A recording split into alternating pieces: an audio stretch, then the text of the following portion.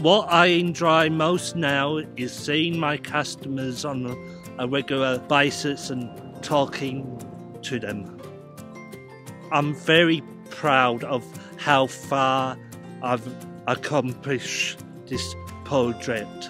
Micro Enterprise Project provides a process to work through with people who live with disability to be able to have their own business. It's an alternative to day options and sheltered workshops and those sorts of things. An alternative for everybody in career is to have your own business.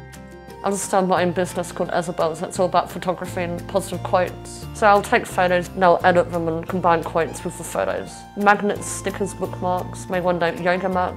We tailor-make a business to suit each individual person's skills, interests and talents and capacity for work. It's sort of backwards in a way. We're not fitting a gap in the market. We're creating a business that's exactly right for a person and then finding a market for that business. In the beginning, if someone's interested in Micro Enterprise Project and thinks it might be right for them, we arrange a meeting to go through the process and the values behind it so that people have got a good idea of what it is and how it's going to work for them. If they decide to go ahead, we'll appoint a consultant to work alongside the person and their key loved ones.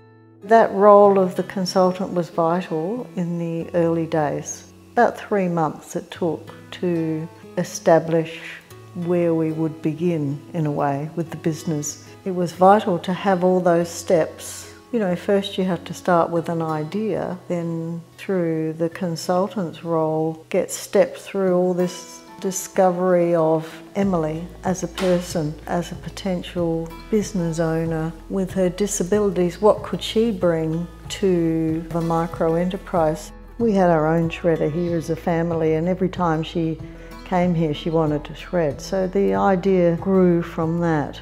With CLP Micro Enterprise embracing all of that, we were able to make it a successful business, and it still is. I was at Bedford and for 9 years I started to get really bored of it, so I thought, why not try something new?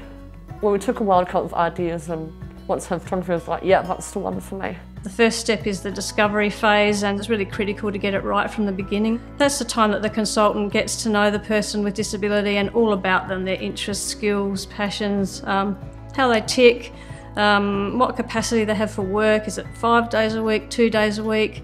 What hours of the day make sense for that person?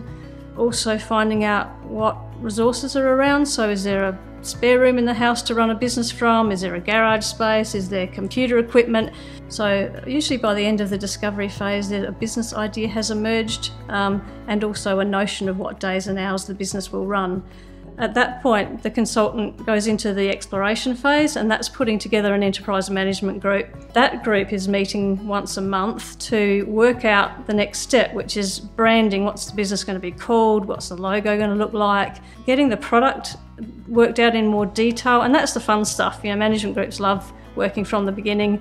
Also, they're going to be thinking about finances, how they're going to record the finances of the business. Then the first step for the management group is to employ a personal assistant, and that's a paid role, and that's the person that works alongside the person with disability, the business owner, on the days and hours of business. They don't do any other work, they don't do any other support work. They're there to be dedicated for the enterprise, and they're employed with the skills of the enterprise, whether that be floristry, art, woodwork, whatever the business focus is, the PA is employed with those skills. So once the PA is in place and they're perfecting the product, then customers are found. That's when the marketing happens, and that can be the enterprise management group might use their own networks to help find customers. Also the PA and the business owner will be out looking for customers, so whatever works is what happens. And at that point the business has launched and develops its own nice routine and flow with tasks and making a product, delivering a product, buying materials, going to the bank. At that point it's in a maintenance phase, and so the consultant will help the management group just to keep things running along smoothly and problem solving anything along the way. The consultant works side by side, the person with disability and their key loved ones the whole way through, and always teething problems, you can count on it, but we work through it together and the consultant helps you through.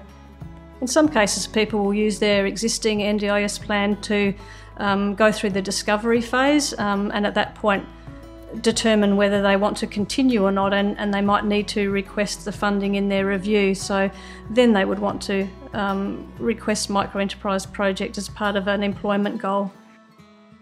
It does help to shift people's mindsets and challenge people's perceptions of what people who live with disability are capable of. Everybody has the opportunity to choose to be a business owner if that's the right thing for them, and that have the confidence to think that it's something that they could achieve and that it is possible because they've seen other people do it. And it's not something that's unusual, it's something that's accepted, and for society to realise that people with disability have a contribution to make.